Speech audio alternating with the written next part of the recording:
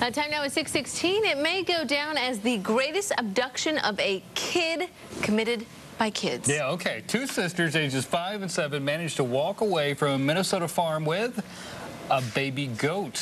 Jana Shortall explains how, well, the thought-out plan was foiled. This is Gabby, just 3 days removed from the night of her one-year-old life. Saturday night at about 11:30 at night, we received a 911 call from a citizen in Mankato who saw what she described as two young girls walking down Riverfront Drive, one of our busier streets, with a goat on a leash. In what should go down as the greatest abduction caper in Mankato history, two sisters, ages 5 and 7, successfully freed this goat from the Sibley Farm Park Saturday night, walked her over a mile to their neighborhood when the law finally stepped in after getting that 911 call. When questioned, they said the goat's been living in a closet.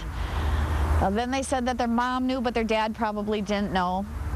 And they thought it was better if we kept it kind of on the down low and didn't tell their dad. This was no fly-by-night goat capping. The girls saw the goat at a birthday party earlier on Saturday and began the elaborate plan then and there. You know, they're crafty. I mean, they really conspired. They brought the leash with them to the park because they had every intent of bringing home a pet goat. But in the end, walking a busy street in footy pajamas toting a goat at 5 and 7 years old did them in. The goat had to go back to the zoo. The girls had to go home. The law, while it was fought, won. You know, it's one of these stories where as a cop you're shaking your finger at them and you're trying to not bust out laughing.